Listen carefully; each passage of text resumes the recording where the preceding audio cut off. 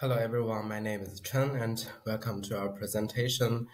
Today I'm going to present our recent study about smartphone-based hearing tests for virtual hearing clinic, influence of ambient noise on the absolute threshold and loudness scaling at home. As you all know, in a home environment, typically you don't have a sound attenuated booth, and it might have the ambient noise. And of course, the ambient noise might influence the results of the measurements. For example, might directly masking the test stimulus. And on the other hand, it can also distract the participants and make them lose their attention. Therefore, we might want to avoid the negative influence of the ambient noise. So from the earlier studies, we know that we can measure, monitor, and control the noise levels. And to eliminate the influence, we propose our first research question: is it feasible to perform smartphone-based hearing tests remotely at participants' homes if the background noise is considerably low? And the second research question would be, for the loudness scaling test, would the influence be smaller at a higher loudness category? And here is our experimental design. We designed repeated measure experiments in 15 subjects. So the subjects are required to repeatedly do the measurements in two different environments. One is the in-booth environment as a reference, and second is the home environment.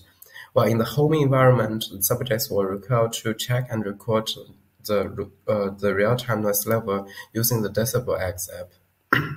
So as you can see here, this is the user interface of the app, and the red, you can just read the values here for the real-time level, and you can also record it.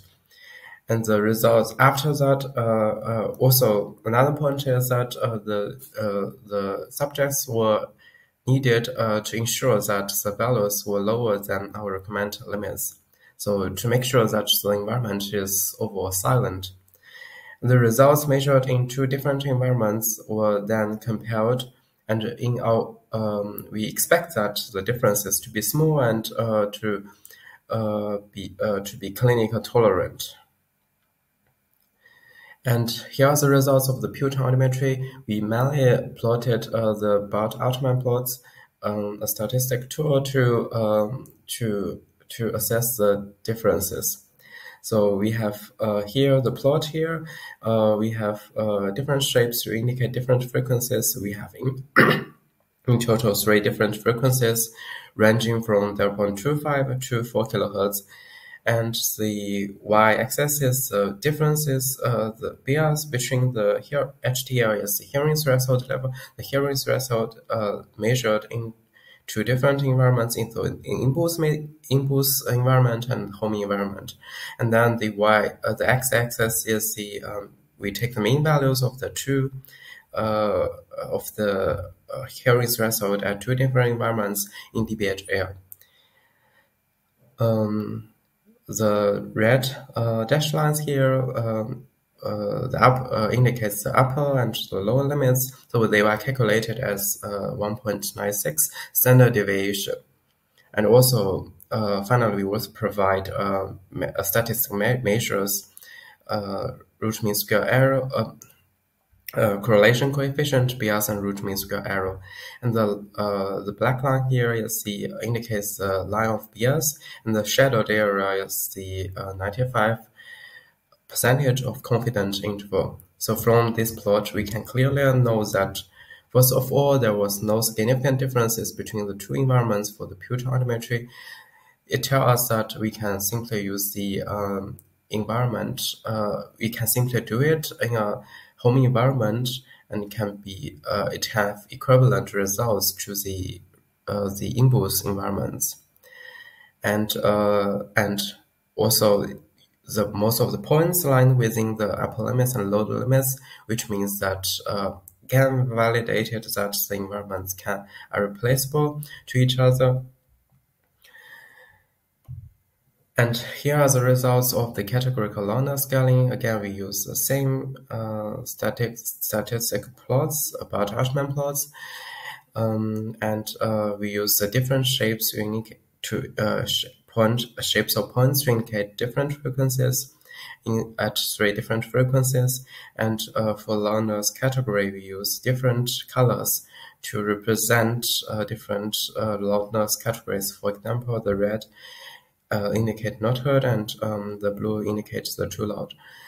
The y-axis is the medium levels assigned to each categorical units in 2 different environments. So for the in-booth environment and for the at-home environment.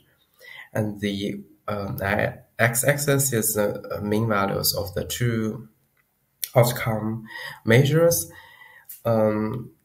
Again, same as before, we have the 2 different red dash lines to indicate the upper and lower limits. They equals 1.96 standard deviations. And also we plotted the line of bias with black color here, and the shadowed area indicates the 95% of confident interval. Also, same as before, we have provided the statistic tables, correlation coefficient, bias, and root mean square errors. So first of all, as you can see, majority of points aligned within the upper and lower limits. It tells us that there's no significant differences between the 2 environments for categorical loudness scaling, which means that we can simply use the remote at-home measurements in a remote at-home smartphone measurements, and they have equivalent results to the standard in-booth environment, in-booth measurement. And if we look at the R values, so it has a higher value at high category and a lower value at relatively lower value at a lower category low category. And the bias decrease with increase in the loudness category.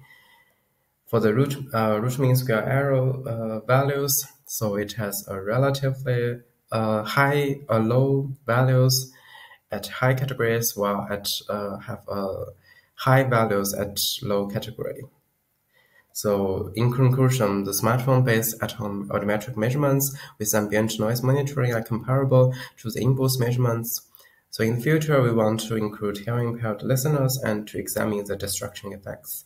Thank you very much for your attention, and you are welcome to propose your questions.